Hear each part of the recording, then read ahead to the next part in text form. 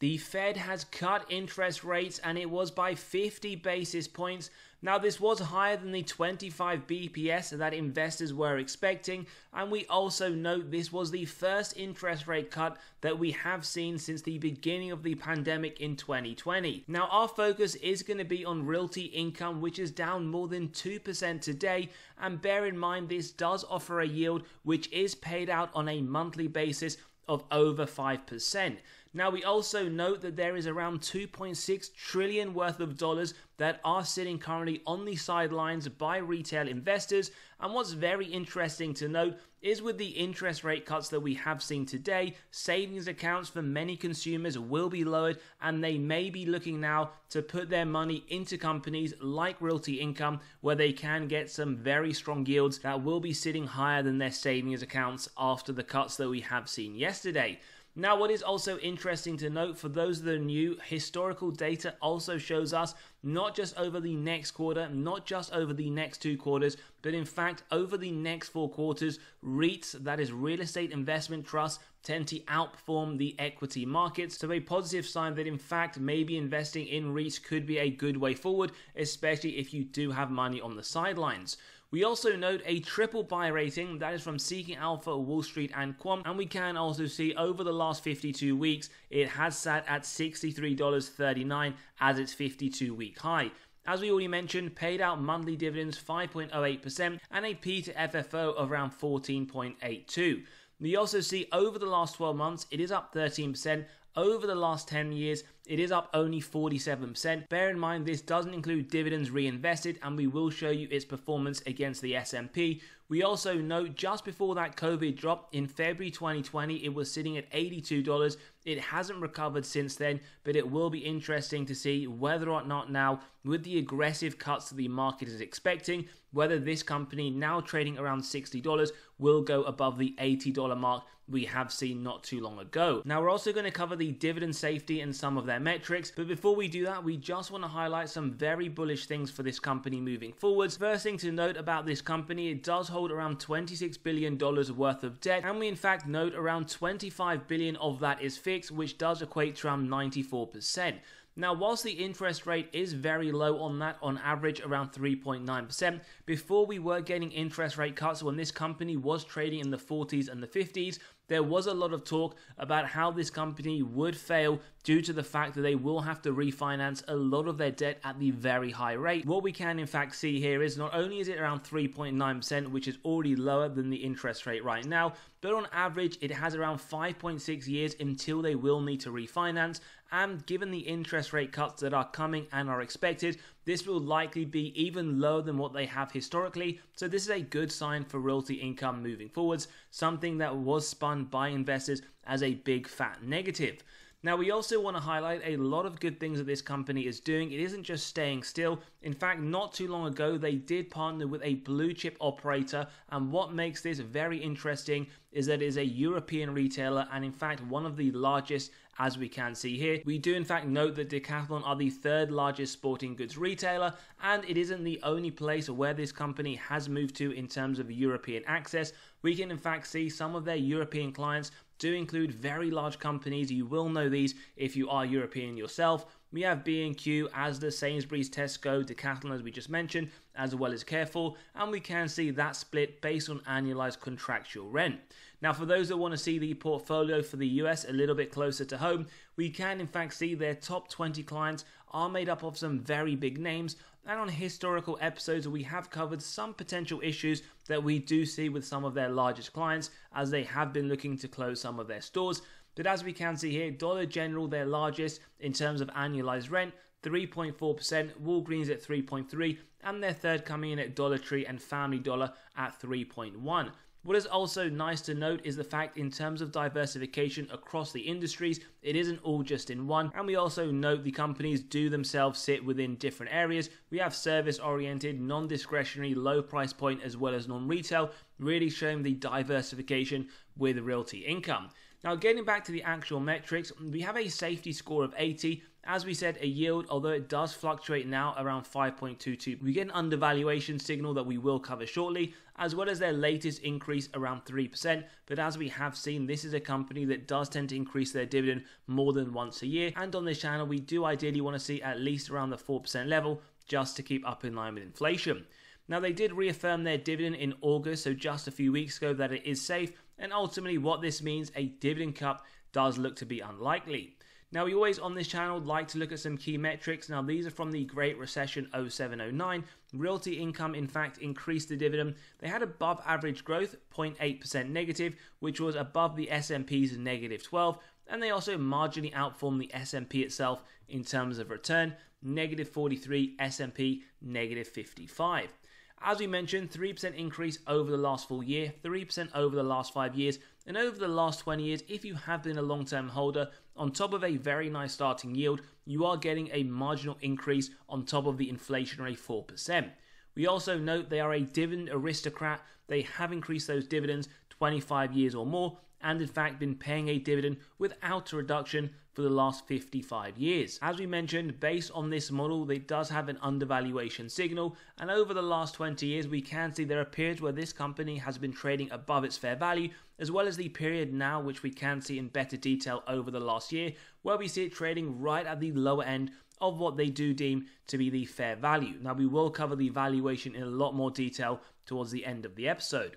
What we also like to do on this channel, dividend yield theory, states a company is undervalued when the current yield sits above the 5-year average. So we have an undervaluation signal here, as well as on the forward P to AFFO, 14.2, lower than the 5-year rolling of 17.2. And we also note, in fact, in today's episode of Realty Income, a triple undervaluation signal as the real estate sector P to AFFO, this relates to the adjusted funds from operation, does sit higher. So already off to a good start in terms of seeking undervaluation. And whilst we do on this channel like to draw your attention to the free cash flow, due to the volatility of REITs, we have to focus on the adjusted FFO, where we want below 90%, and that is what we see, in fact, in a declining nature, 76% in 23, 74 anticipated over the next 12 months, so no worries whatsoever, and we can start to understand why this company has a safe dividend. Similar to free cash flow per share, we want AFFO increasing over the longer term and consistent, which is exactly what we see from Realty Income. In fact, a nice increase to 427 is expected over the next 12 months. Then we look at the growth for those that want to see it in terms of a percentage format, and whilst it does fluctuate, we ideally want to see around 3 to 7%, which is what we get near enough every year, 4% anticipated over the next 12 months, and for their top line growth, 5 to 10%, which we can clearly see they do hit, if not significantly better, as indicated just over the last 3 years.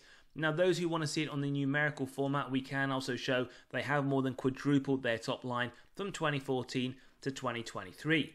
Now, shares outstanding, if you're a regular viewer, you know that for REITs, they will dilute your position over the longer term, something we can clearly see Realty Income has done, so something to bear in mind. A lot of REITs will dilute your position, but at varying rates. Realty Income, unfortunately, is one that dilutes it at a very rapid rate. That is why it is important to ensure that all other metrics are growing accordingly. Then we get to the ROIC, 3 to 5% for REITs, giving us faith management are able to effectively allocate their capital. We can see 3% over the last 2 years. Would be nice to get back to the consistency of the 4% from 2014 to 2020.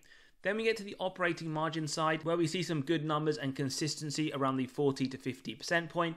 And then finally, the net debt to EBITDA, very important for REITs due to the fact it does correlate to both dividend safety and balance sheet strength. Now, ideally, we want below 5.5, where we can see it has straddled along that year on year. Remember, below the numbers indicate to us the number of years it would take the company to pay off all of their debt net of cash on hand. 6.05 in the more recent year, a little bit tricky. We do want to see 5.5. Takeaway here, though, is that over the next 12 months, it is anticipated to come down to 5.18. So definitely we should keep an eye on, ensure that they can hit that. And when we do consider this, alongside the decreasing nature of the AFFO payout, their dividend does look to be safe, which is very important, especially for a monthly dividend paying company. Now, we also want to let you know we have released our latest free weekly article. We deliver these every single Monday completely free, where we also look at the market and undervalued stocks that have caught our attention for that week and that month. You can also sign up and grab access to 25 undervalued dividend stocks for your consideration for the month of September, and we also run through which one sits within our own portfolio. And on top of that, this month we have also released 22 undervalued dividend stocks that have the most upside according to Wall Street. So go ahead, sign up below, and you can start reading straight away. Now within our analysis, we also like to incorporate what are the institutions and insiders doing. Starting off with institutional ownership, 71%, 1.5 billion worth of sales by these institutions over the last year. We see a lot more buying by the institutions over the same time period. However, we do note in the more recent quarter, so that is Q2, there has been a little bit more selling than buying. Although if you do go back quarter on quarter, we do notice the general theme of institutions as a whole is to buy a lot more than they do sell. When we replicate this for insiders, what we note here, very low, 0.1% ownership, and we do see just selling, no buying, around $882,000 worth, with around $411,000 being in the more recent quarter of Q3 2024. And what we can in fact see when we look into the detail for the transparency, that Mary, the director, did sell just around last week, the 11th of November, for around $107,000 worth of shares. Now remember that we never really take this as a bearish signal. Insiders sell for many reasons, personal or financial, and regardless of insiders, institutions, other investors, always do your own due diligence and never copy what they do. What we also want to draw your attention to here is not just the top line, but also the bottom line net income. We've already shown over the last 10 years their top line has more than effectively quadrupled, going from 934 million to 4.1 billion in 2023. So what we want to highlight is what kind of story can we see from their bottom line net income. And whilst we do see some inconsistency purely from a graphical basis, we do note it has pretty much tripled from 271 million in 2014 to 872. But again, over the last year, it has looked fairly flat. So always don't just look at the top line. It is good to analyze the bottom line net income of companies as well to understand the total picture of a company's financial performance. That is why, though, we also incorporate the balance sheet review, a quick cash versus total debt health check. And what we can see, they had around 4 million of cash in 2014, 443 million in their latest quarterly report. So over the longer term, we can see it has increased, although very inconsistent on a year-on-year basis. Now remember, that number in isolation doesn't tell us anything, which is why we always compare it both numerically and directionally to their total debt, which has increased from around 5 billion in 2014 to around 26 billion in the latest report. That is pretty much a 5 times increase. And we can clearly see year on year it has been increasing. Now bear in mind, for REITs, this is very typical. We will see this for them to grow. But as always, when we look at the net debt to EBITDA metric that was sitting around 6, it is something that, as always, we need to closely monitor, not just with this REIT, Realty Income, but also others you may have either in your portfolio or on your watch list. Now, how have they performed in terms of against analyst targets? Well, out of the last 4 quarters, they actually missed 2 of them. So that is a 50% track record. In terms of the more recent quarter, Q2, they did have a marginal beat. And in terms of moving forwards, next 4 quarters, anticipating growth year on year to the funds from operation. Ultimately, with the FFO estimate increasing into 2025, it will lower the P to FFO to around 14.1. Before we get to the actual valuation, we can look at some of the underlying metrics. Now they get a B-, and ultimately what we really want to see here for REITs is the price to AFFO on a forward-looking basis, similar to how we look to a P on a forward-looking basis for other companies, and you can clearly see here the calculation for this metric. Now at 14.84, we already discussed earlier, it does sit below the sector as a whole. Ultimately, what this means, you are paying around a 13% discount for Realty Income against the real estate industry as a whole. Whether or not it is warranted and at what type of discount we are satisfied to buy this company are the type of questions we need to be thinking about. Then we look at their growth, and they do get an A+, as we can clearly see. A lot of different metrics that we have run through when we looked at the metrics earlier. We then move to the growth grade, where they get an A+. A lot of these metrics we have already covered when we did the analysis not too long ago, but you can see these on screen. Then we move to the final one, where they get the profitability of an A. Again, a lot of very similar metrics that we have covered, but for example, they get an A+ on cash from operations, which is significantly higher at 3.3 billion than the sector of around 233. Now, what we would say in terms of a conclusion, we still get that triple buy rating from all 3 analysts, something we have seen over the last few months. We get a B- on valuation, an A+ on growth with an A on profitability. And again, we can in fact see these metrics are unchanged from over the last 3 and the last 6 months. We also want to see how have they performed against others in the sector. Are there any issues isolated to this company or the industry as a whole? We have retail REITs, so SPG, Kimco Realty, as well as some very big names. In terms of the performance over the last year, do bear in mind total return, so including reinvesting those dividends. Realty Income, not the worst, 20% is still fairly decent for a performance over a 12-month period. That is, however, the lowest performing, so whilst you could argue reasonable in terms of the overall performance, in terms of the sector as a whole, it is one of the lowest players. Then when we take a look over the last 5 years, we actually see them again right there towards the bottom. In fact, a very mediocre 5%. So over the last 5 years, they have struggled quite significantly, as we can clearly see. Do bear in mind, COVID would have been captured within that period. Over the last 10 years, interesting, they go from the bottom performer right to the top, 138%. So as always, do bear in mind, what is your investment strategy? What is your time horizon? If you're looking for just a very short term, maybe this type of company isn't one for your portfolio. If you are looking for the longer term, if you're an income investor, then maybe this could be up for serious consideration. We also want to point out the final analysis before our valuation. How did it form against the S&P on a total return basis? Well, over the last 12 months, not too far off, 23% Realty Income, S&P around 26%. Over the last 5 years, massive underperformance as we can see. S&P has recovered very strongly since the COVID drop, Realty Income less so. And when we zoom out over the last 10 years, whilst not too far off, there is still a bit of difference. S&P has outperformed 185 versus the 145 from O. Now, ultimately, whether or not you believe that this company will outperform in the longer term against the S&P, it does depend what type of investor you are. Income investors, they may not mind as much if they are using the money. For those that are seeking long-term return, then maybe it is a question of whether or not you see Realty Income outperforming over the next 10, 20, whatever your long-term horizon is. Now let's jump into the valuation model. As always, if you do enjoy the content, value is being provided. Smash that like button, hit that subscribe and bell button so you are continually notified of these videos as they drop. Now our intrinsic value of $68, how we got to this? Well, the first model that we used was the multiples valuation. We have companies in a similar sector and size that we analyze. Their P to AFFO multiple, the average of that as well as that of Realty Income, giving us our intrinsic value of $76. So we have our first undervaluation signal. Just bear in mind, we don't look at any one of these models in isolation. We then have the dividend discount model with the growth over the last few years. As we can see, around 3.14, we've gone from around that at 3.25, and we get our second undervaluation signal with an intrinsic value of $67.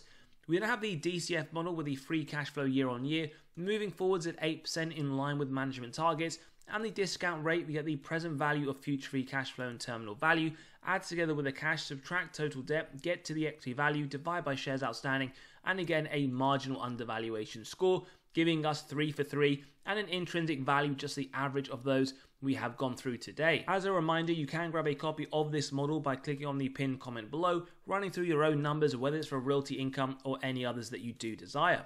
We also like to do a margin of safety on this channel where we execute on 10% if we believe it meets our 3 golden criteria. That is a wide moat, strong financial metrics, and good forward-looking data. Now, if you believe that in today's episode, it is a buy up around $61, which you could argue isn't too far off the current trading price. Now, for those looking at 15%, it isn't quite there yet at $58, at 20% around $55, and maybe this is one that you do believe will come down, but as we mentioned, a lot of money right now sitting on the sidelines, sitting in savings account, and as the interest rate cuts, we will see money moved into the market and ultimately into some high yielding companies, for example, Realty Income, as well as many others. So right now you are getting a 10% MOS, maybe enough for income investors, maybe not for those that are seeking a bit more value.